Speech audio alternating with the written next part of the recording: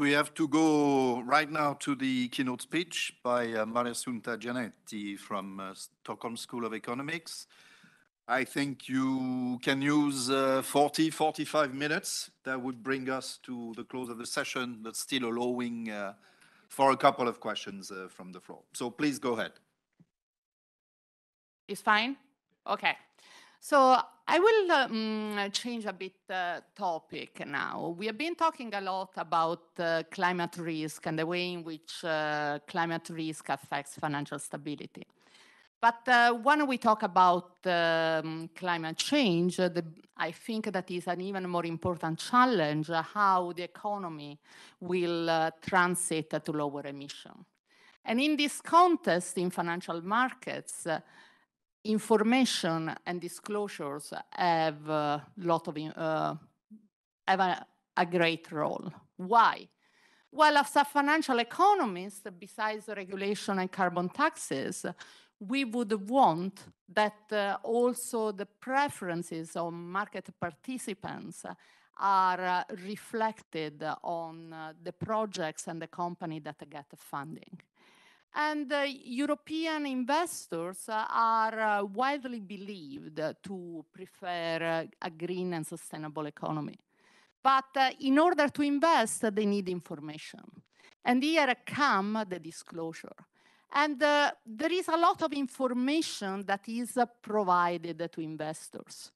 Companies are providing sustainability reports. They discuss the sustainability policies in their investor reports, and so are banks.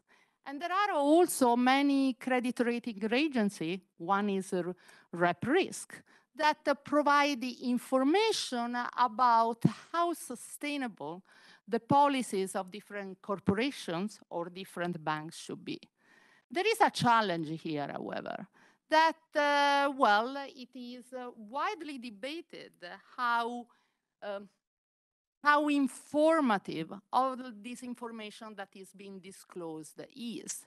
And indeed, it's not by coincidence that there is a huge policy debate on both sides of the Atlantic. So the European Central Bank came out with different reports about how banks' disclosures about environmental policies should be enforced and regulated. And this is a big issue also on the other side of the Atlantic, where okay, now this is a big issue also on the other side of the Atlantic, where, for instance, the SEC is requesting opinions from market participants about whether listed companies' disclosures should be regulated and audited. Okay, so this is a big issue, but we don't know about how much we can get in the current states in which the corporations and bank disclosures are largely voluntary and they are not regulated. The information that firms and banks provide is to some extent cherry picking. So this is the broad theme of my talk, and I will base my talk on a paper that you see here. The paper is joint work also with Caterina Mendicino, who sits here, there, and Martina Jasova, Barnard College, and Maria Lumiotti, who is a professor of accounting at University of Texas, Dallas. Since that paper is with Caterina, an economist at the ECB, and we use data from Anacredit, that is data from the ECB, the usual disclaimer applies. So what we want to do here is to understand to what extent banks are doing what they say. Now, banks play an important role in everywhere, and the euro area in particular, in funding investment. And since the European Commission, the European Central Bank, stress that they could play an important role also in the transition to a more climate sustainable economy, is important for us to understand how our banks sort of complying with this task. In words, banks are enthusiastic.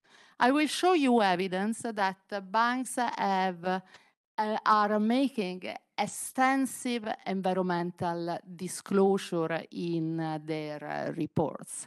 Basically, they discuss how they are changing their lending policy to contribute to fewer emissions.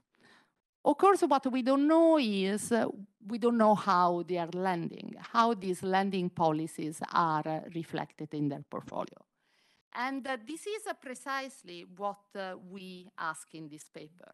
Basically, what we are asking is, what is the relationship between the bank's environmental disclosures and their lending standards?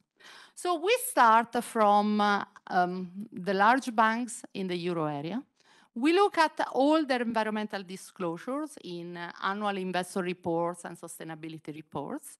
And then we look at who is getting funding from these banks. Now, a huge challenge that perhaps we didn't discuss enough during these 2 days is that it is extremely hard to be able to measure which borrowers are brown, green, how much they are emitting. Why?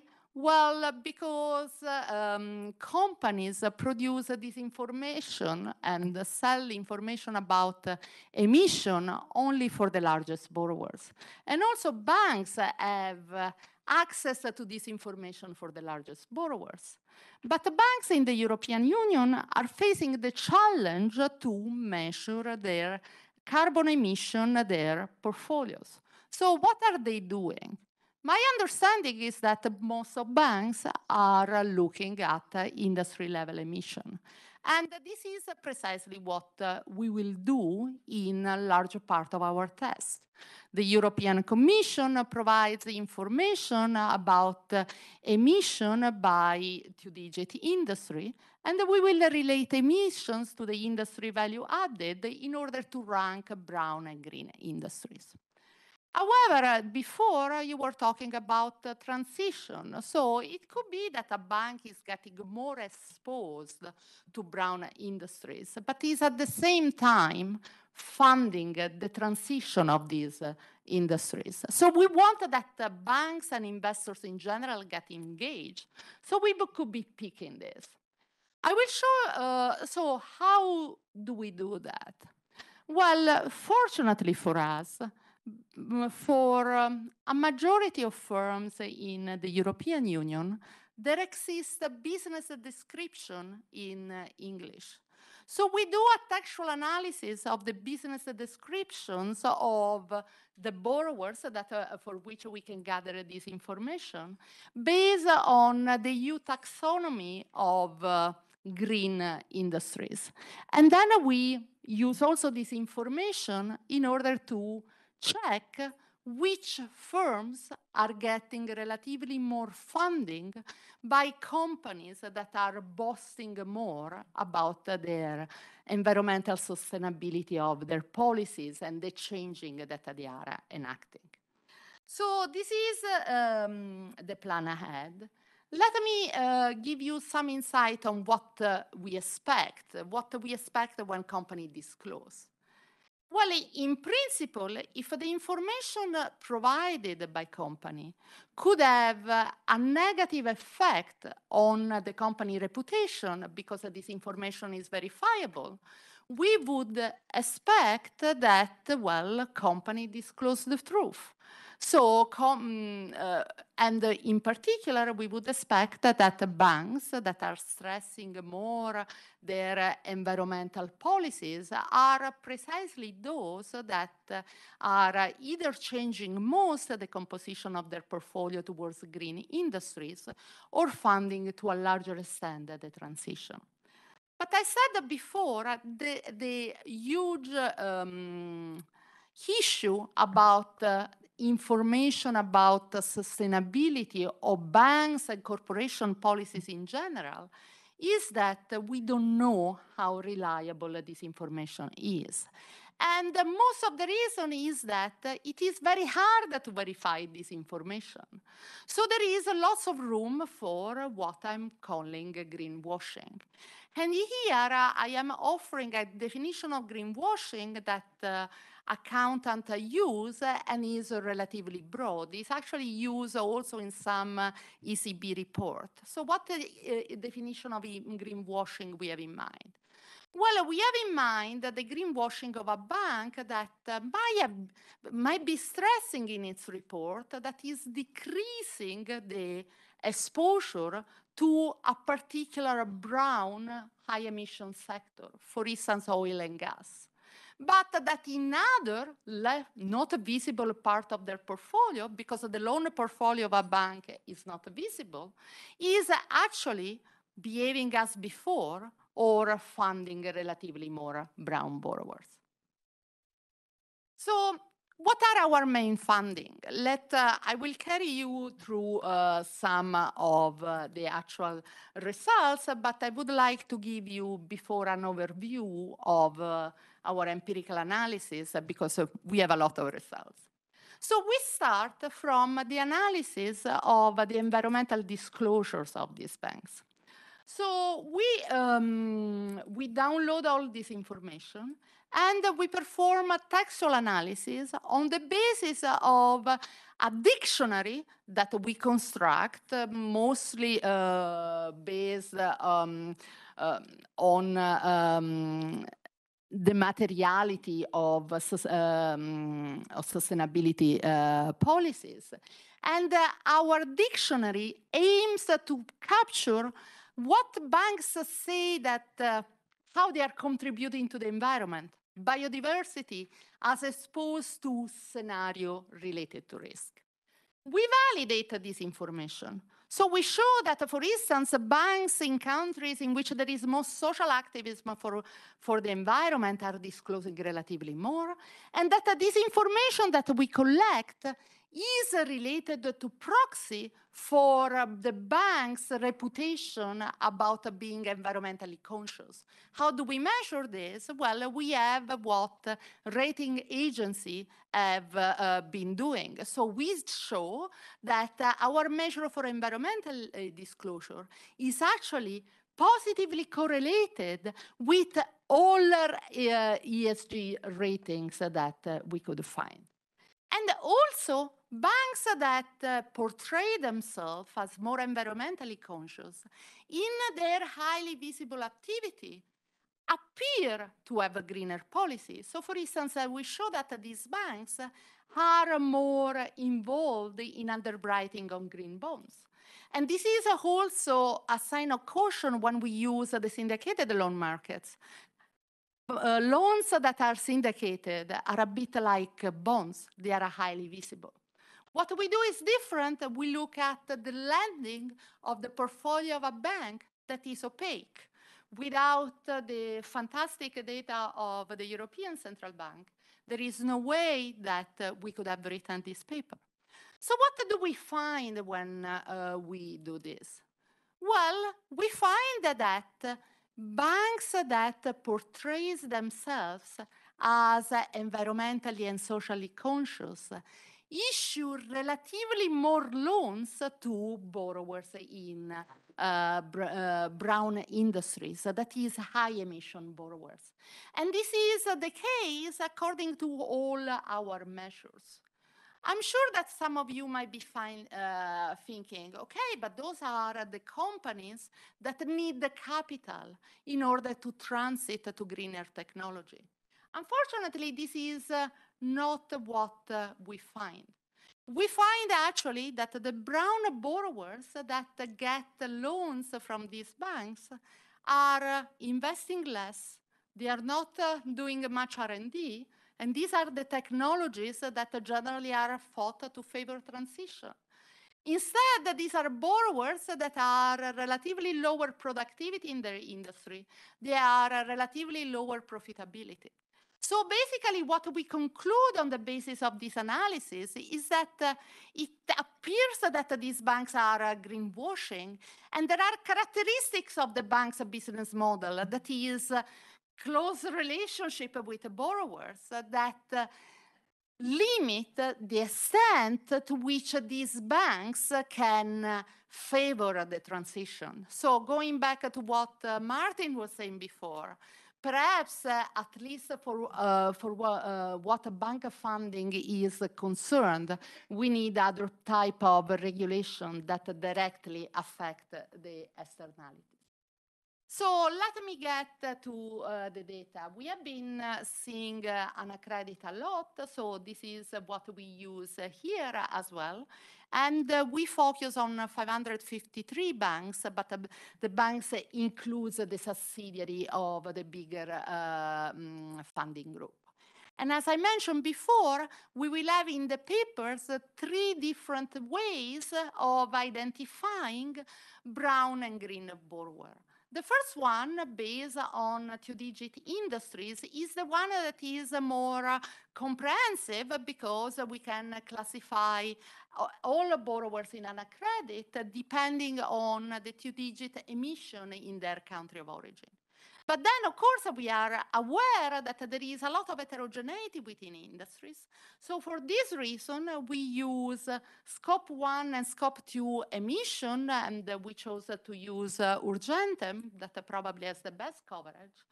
And also, we just added to the paper the analysis of the firm's business descriptions. That is, this allows us to highlight whether the bank is actually lending to the photovoltaic subsidiary of Shell. So, and then we have other data that are a little less interesting. So we download all these disclosures and we perform textual analysis after having created our dictionary. And again, our dictionary is mostly based on the Sustainability Accounting Standards Board classification, but it also, we look at the bank reports, we make sure to exclude words that are related to risk scenarios and so on. And again, the important words are related there is renewables, oil, natural gas, CO2, biodiversity. And I want to stress the characteristics of this report.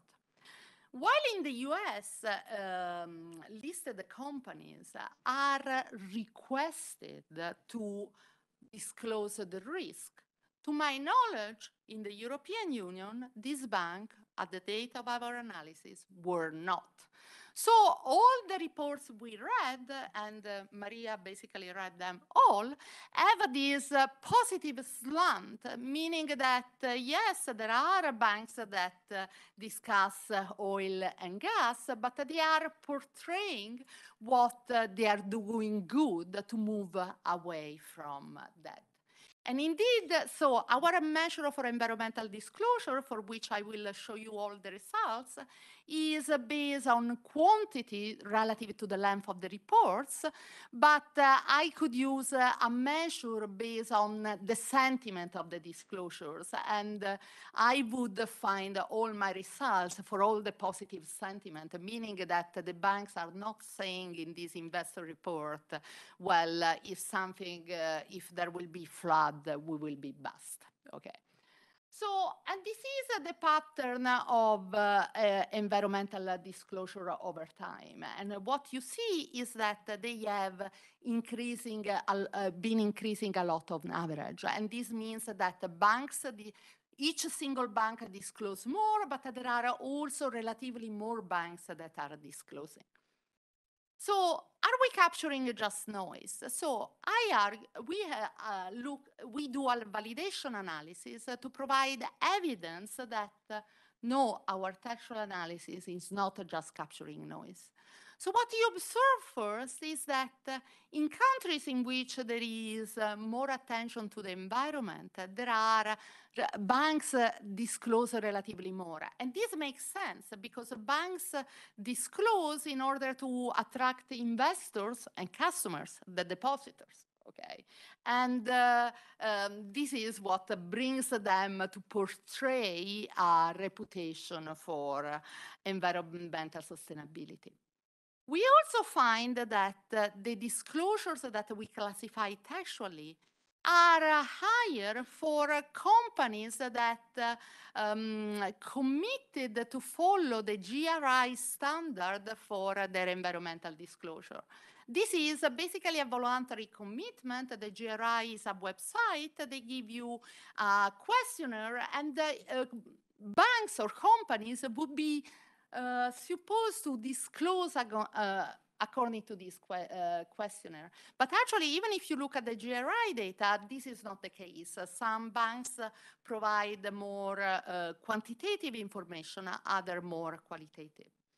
And then, as I was mentioning before, these environmental disclosures are very highly correlated with the actual reputation of the bank that is captured by the ESG rating. And banks that portray try to portray construct a reputation for environmental consciousness. Also in their visible activity, here we are measuring the visible activity looking at green bond underwriting, this is again correlated. So basically our contribution here is looking at non-visible activities. That is, what do they do when banks lend? So if you want to remember only one slide of my presentation, this is the slide you should remember. It's not our actual analysis, but we look at the portfolio in the past of banks that are disclosing more. So what you see here is that the banks that disclose more tend to have a larger portfolio exposure to brown industries in the past. This is not surprising because we know from very different fields that any corporations disclose more if it thinks it has to address a problem. So for instance, it has been shown in several papers that companies with higher gender gaps disclose more about diversity, okay? So this is very similar, okay? But this is fine because the specialization of a bank depends on the industry, the real activity in the main countries of operation, okay? What we look at in our empirical analysis is whether besides disclosing, these banks are also trying to do something to move away from their past specialization to something that we classify as more sustainable. So how do we do that? Well, in the previous figure, I was looking at the past loan exposure in the past of the bank. Now we look at the new loan issuance. And basically, we look at whether banks that on the basis of our textual analysis we classify as high environmental reporters lend relatively more to borrowers that we classify as brown. Of course, this depends on the different demand that these banks face. So how do we do we address that? Well, we have two methodologies that are widely accepted to control for the demand of borrowers in different industries. First, we look at how different banks extend new loans to the same borrower during a year. And this is the usual Quajamian methodology. But some of these borrowers are small, so some of what we do is based on a more generalized version of the Quajamian methodology. That is, we look at how banks lend to borrowers that being in a similar cluster are likely to have similar demand for credit. So these are borrowers in the same industry, country, and year. So I will show you results with both methodology. So what do we find? Well, we find that the banks that we classify as reporting more about their environmental policies lend relatively more to borrowers in brown industry. And this result is robust to using different proxy for unobserved heterogeneity. Now we know that the bank business model is such that they cannot cut the relationship. So, but perhaps these banks could try to engage relatively more borrowers in green industry. Perhaps that's what their environmental disclosures are hinting to. But we find no evidence on that. So the results are very similar when we look at borrower level emission.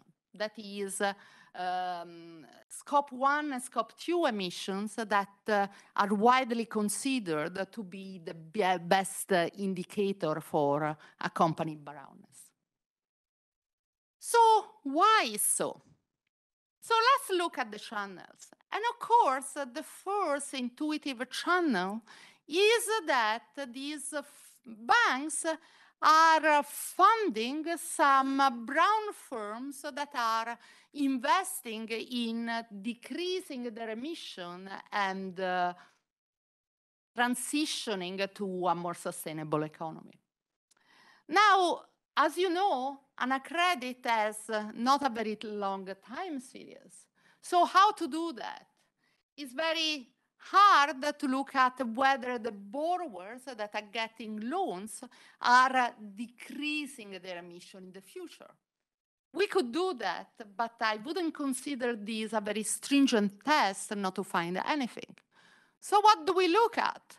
Well, we try to glean what the borrowers are doing with the money. And there is a very simple test that we can do for everyone because we have access to Orbis that basically provides us a financial statement for the population of European borrowers.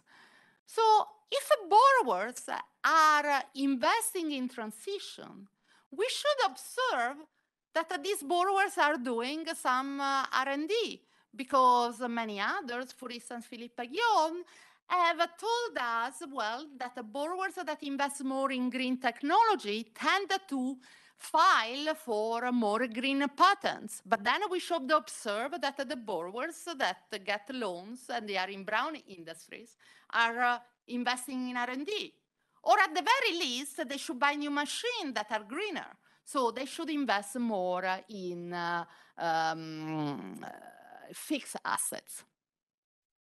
So we also look at whether firms lend more to brown borrowers that have committed to decrease their emission in the future.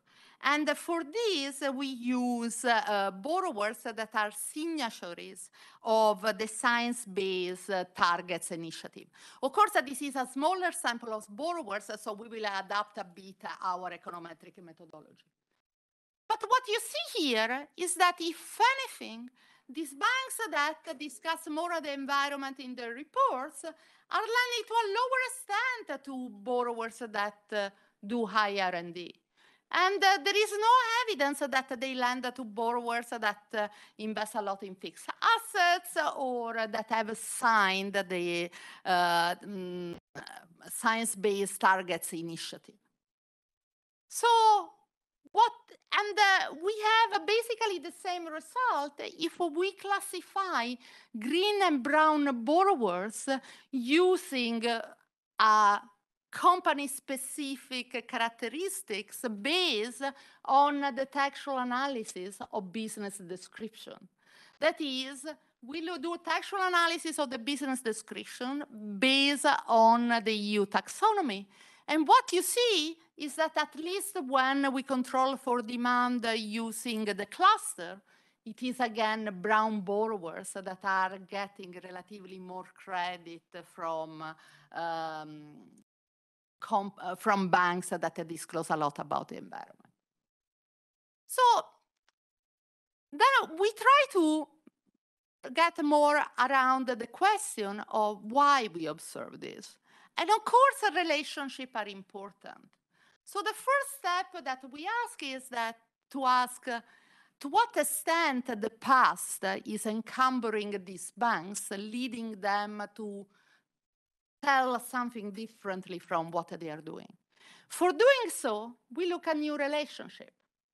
And what you observe here is that, well, when banks are establishing a relationship with new borrowers, they are indeed doing what they say. That is, they are less likely to establish a new relationship with borrowers in brown industries. The problem is that when they have an existing relationship with a borrower in a brown industries, they don't cut this relationship.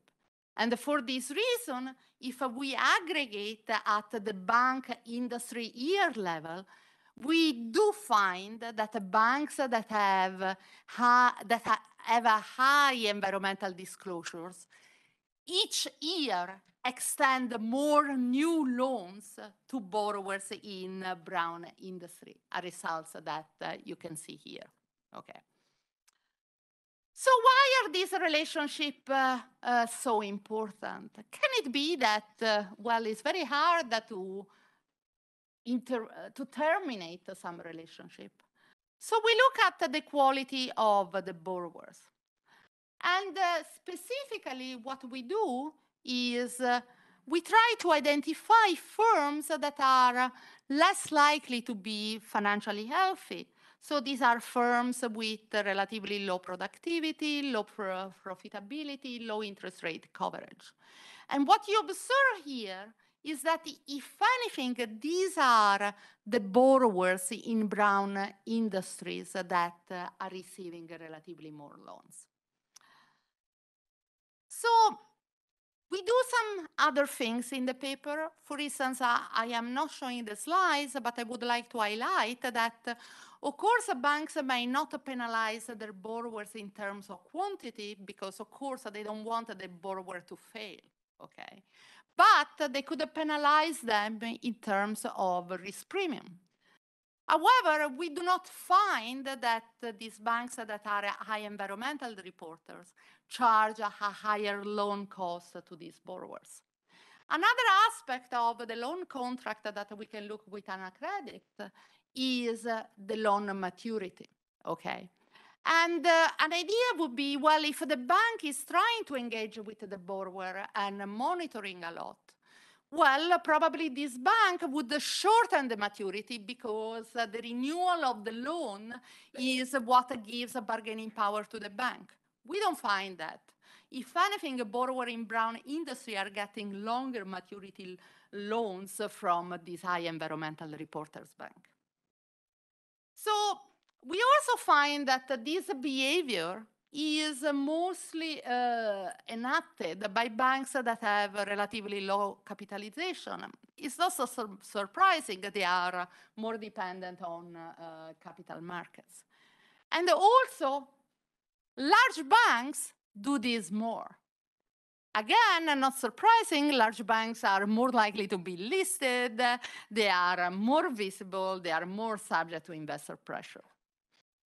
Then we try to look at effects over time. If we look at after Paris Agreement, we find nothing, but I wanted to leave you with this graph, okay? So you might be wondering, well, you start early on. Some of you might be wondering, why did all your slides say 2014?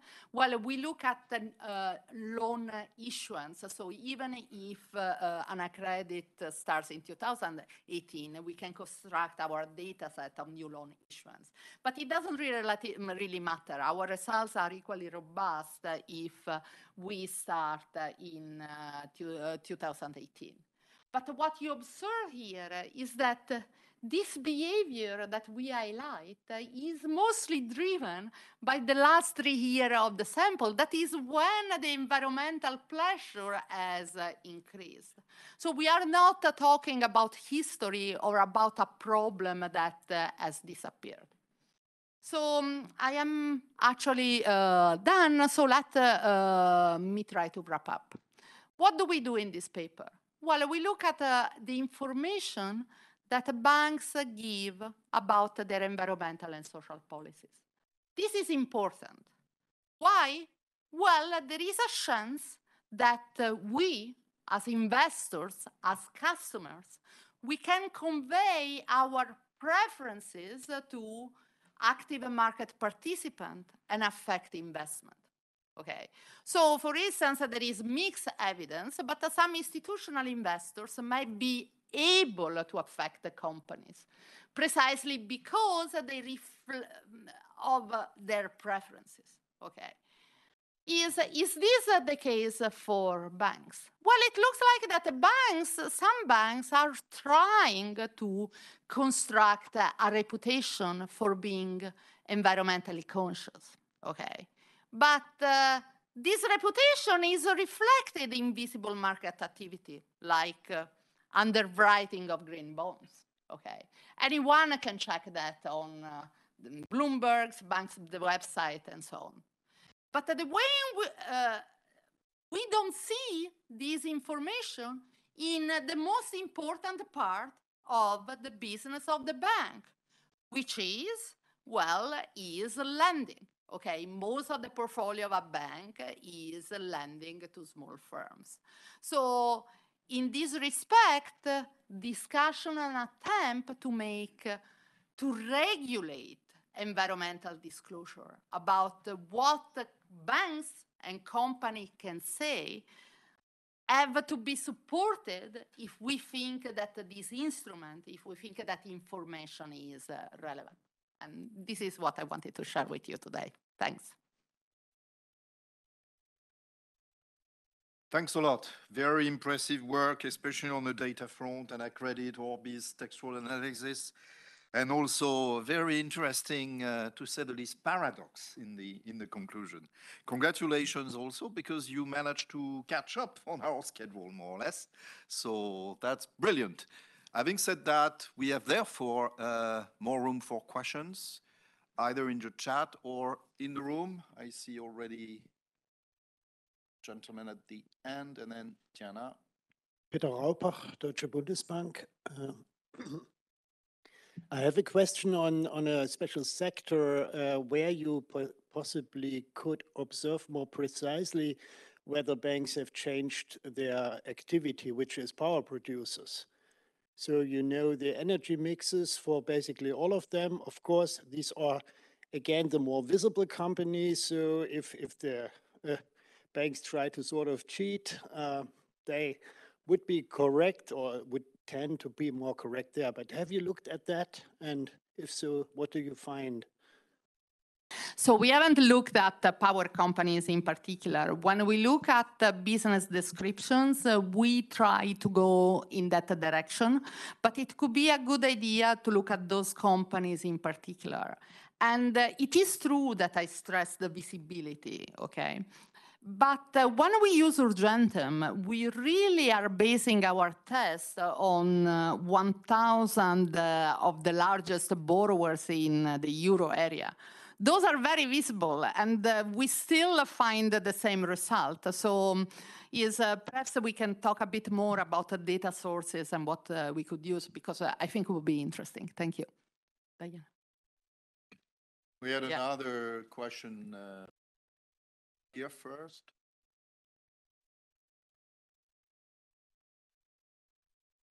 Whatever, I think you were before me. Okay.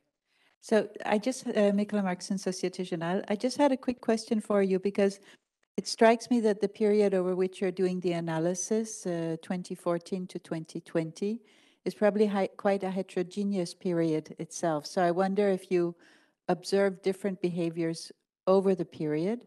And I think it would be super interesting to see whether there are changes happening now, especially with the signing of the Net Zero Banking Alliance by many of the banks which is quite late, in 21, and the objectives are now being set. So I wonder if you have any sense of a time factor in how the data may be changing or not.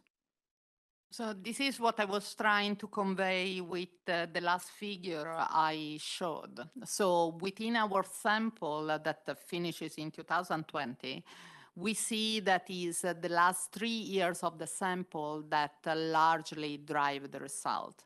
We don't focus on that particular climate alliance. There have been many of these initiatives. So the GRI is one such, and we don't find much there. But of course, you know, I can talk about my sample, and it would be good if also with more enforcement and with the ECB attempts to regulate or at least morally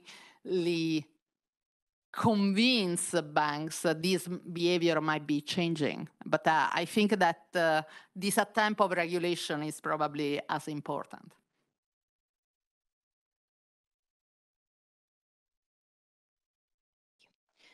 Diana Bonfim, Bank of Portugal and ECB.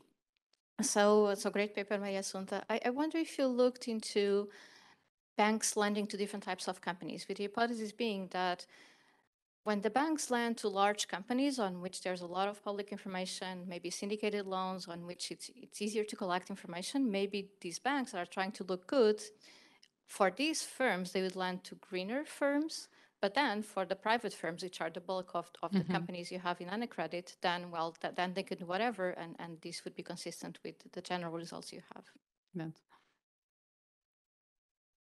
So I don't have a sense of whether the loans or what proportion of the loans to large borrowers in UniCredit are syndicated. That, of course, would make them more visible. But I can tell you that on average, when we focus on large borrowers, because we are using actual emission from Urgentem, we find largely the same results. Of course, when we look at the cross-sectional effect, we could use also borrower size, and then, yeah.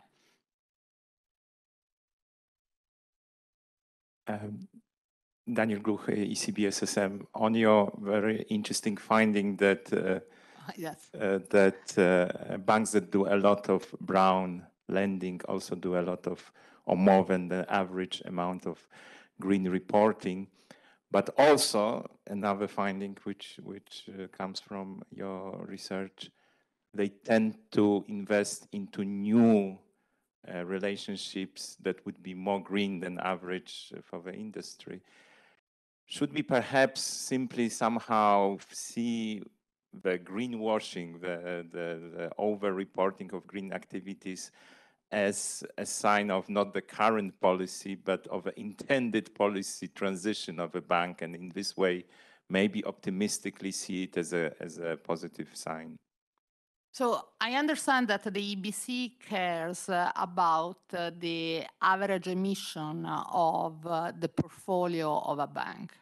We are being more generous here. We are looking at the average emission of new loans issued by banks. Now, what we find on the extensive margin is that when we look at new borrowers in brown industries, those are those that no one wants, okay? And it's true, these banks are even less likely to establish a new relationship with these brown borrowers. Okay, so that is positive and goes towards the direction of what they are saying. But if we look at the really green industry, you know, most of industries are in between. They are neither brown nor green.